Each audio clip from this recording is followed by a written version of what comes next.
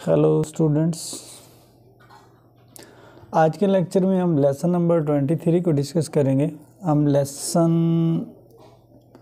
जो डिस्कस कर रहे हैं इससे पहले लेसन 22 तक डिस्कस किया। आज के लेक्चर में हम लेसन नंबर 23 को डिस्कस करेंगे। 22 में सिंटैक्स का इंट्रोडक्शन पढ़ा, उसके बारे में जाना कि सिंटैक्स क्या है, जिसको सेंटेंसेस कहते हैं, कि सेंटेंस मेकिंग, सेंटेंस फॉर्मेशन। तो ये क्या है, सिंटैक्स को डिस्कस करेंगे। सिंटैक्स क्या है, सेंटेंस स्ट्रक्चर क्या है, और इसमें कुछ इम्पोर्टेंट चीज़ें हम डिस्कस करेंगे, जिसमें सरफेस स्ट्रक्चर क्या है, डीप स्ट्रक्चर क्या है। ये ही भी सिंटैक्स का ही पार्ट है। सरफेस स्ट्रक्चर क्या है, सबसे पहले इसको डिस्कस करते हैं। The in transformational and generative grammar surface structure is the outward form of sentence. मतलब आउटवर्ड फॉर्म जो सेंटेंस की होती है उसको हम सरफेस जो तह वाला या बैरूनी सरफेस या हिस्सा होता है उसको हम सरफेस स्ट्रक्चर कहते हैं। Surface structure are derived from deep structure by series of transformation. Deep and surface structures are often used as a terms in a simply binary opposition, with the deep structure representing meaning and the surface structure being the actual sentence we see. मतलब जो deep और surface structure है ये binary opposition है, दोनों एक दूसरे के मुतजाद हैं, दोनों के मीनिंग डिफरेंट हैं। कुछ सेंटेंसेस ऐसे होते हैं जिनके सरफेस स्ट्रक्चर के लिहाज से मीनिंग अलग होते हैं, और अगर डीप स्ट्रक्चर के लिहाज से मीनिंग देखें तो वो डिफरेंट होते हैं, लेकिन दोनों मीनिंग ही कन्वे करते हैं। दोनों का पर्पस यही होता है कि ऑथेंटिक मीनिंग प्रोवाइड करना, मानी प्रोवाइड करना। दोनों क्वाइटली डिफरेंट होते हैं, लेकिन दोनों का मेन पर्पस यही होता है कि मीनिंग देना सेंटेंस के बारे में। जिस तरह the final stage in the syntactic representation of sentence provide the input on to the फिनोलॉजिकल component of grammar, it correspondence to the structure of sentence we articulate and hair. जिस तरह Charlie broke the window was broken by Charlie. तो इसमें ये बताना चाह रहा है कि इसका सरफेस स्ट्रक्चर और है और डीप स्ट्रक्चर और है। मतलब जो नीचे सेंटेंस है उसका पैसिव वाइज बनाया हुआ है, कि उसको पैसिव वाइज में यूज़ किया हुआ है। The distinction between them is difference their surface structure. The grammar must be capable of showing how a single underlying abstract representation can become different surface structure. मतलब एक ही सेंटेंस को mould किया जा सकता है, उसको डिफरेंट शेप दी जा सकती है। जिस तरह ये सेंटेंस था उसको हमने पैसिवाइज में चेंज किया तो उसका डीप स्ट्रक्चर डिफरेंट हो गया, उसके मीनिंग में डिफरेंशिएशन पैदा होगी। उसके बाद है डीप स्ट्रक्चर। मतलब डीप स्ट्रक्चर क्या है, जिस तरह ये हमने सेंटेंस पहले डिस्कस कर लिया, Charlie broke the window was broken by Charlie. The distinction between them is difference in their surface structure.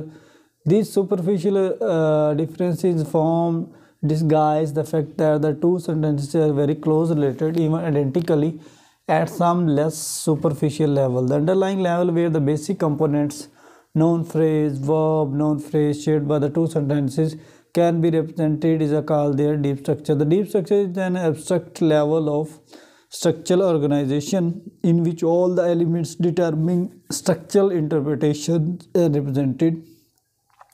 That same deep structure can be source of many other surface structures, such as it was Charlie who broke the window.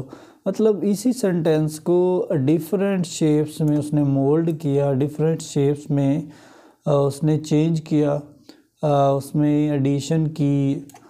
जब उसने addition की इसमें तो उसमें changing होगी उसके meaning में, और पूरे सेंटेंस का जो वे ऑफ मीनिंग है वो टोटली डिफरेंट हो गया। पहले ये डिफरेंट मीनिंग दे रहा था, उसके बाद ये डिफरेंट हो गया। उसके बाद the grammar must be capable of showing how single underline abstract representation can become different surface structure. उसके बाद स्ट्रक्चरल एम्बिगुइटी, क्या मुबहम होता है, क्या कन्फ्यूजन होती है स्ट्रक्चरल में जब स्ट्रक्चर बन रहा होता है। Observe the following two distinct deep structure. Any had an umbrella and she bumped into a man with it. तो नीचे एक सेंटेंस है, any bumped into a man and the man happened to be carrying an umbrella. दोनों का just structure change हुआ है, इसलिए उसके मीनिंग में भी चेंजिंग आ गई। These two different variation of events can actually be expressed in the same surface structure form. Any bumped into a man with umbrella. This sentence provide an example of structural ambiguity. मतलब उसमें confusion पैदा करना इन दोनों में ना।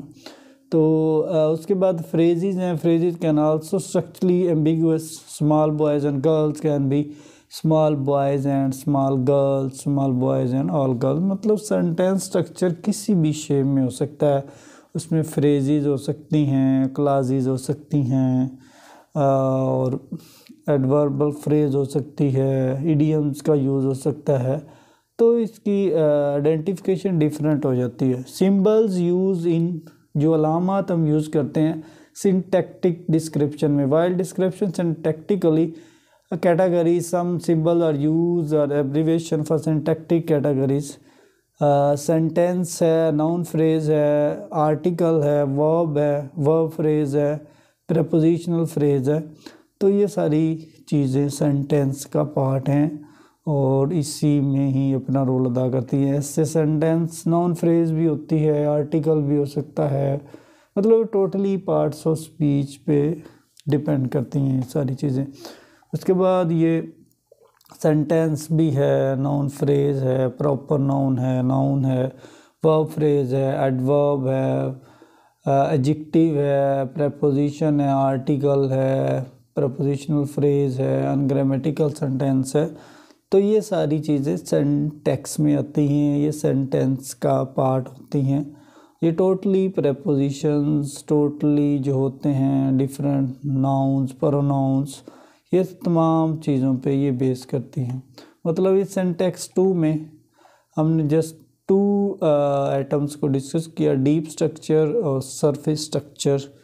इसके बाद एक और चीज़ है लेबल ट्री डायग्राम्स। ये डायग्राम्स जस्ट शो कर रही हैं कि पहले नाउन फ्रेज है, फिर आर्टिकल है, फिर नाउन है। मतलब ये छोटी छोटी चीज़ें जो डिफरेंट शेप को शो कर रही हैं, जिस तरह ये भी एक शेप है। तो डायग्राम भी एक सेंटेंस स्ट्रक्चर को डिफरेंट पार्ट्स में डिवाइड कर रही हैं और डिफरेंट पार्ट्स में अपने मीनिंग दे रही हैं। तो आज के लेक्चर में हमने जस्ट जिस चीज़ को डिस्कस किया वो सिंटैक्स है, सेंटेंस मेकिंग के क्या फ़वाइद हैं, मतलब सेंटेंस कैसे बनता है और सेंटेंस को बनाने में कौन सा रूल हम यूज़ करते हैं। तो ये डिफरेंट पॉइंट ऑफ व्यू हो सकते हैं। तो नेक्स्ट लेक्चर में सिंटैक्स का जो पार्ट रह गया उसको डिस्कस करेंगे। उसके बाद नेक्स्ट जो ब्रांच आएगी उसको हम सीक्वेंस वाइज डिस्कस करने की कोशिश करेंगे।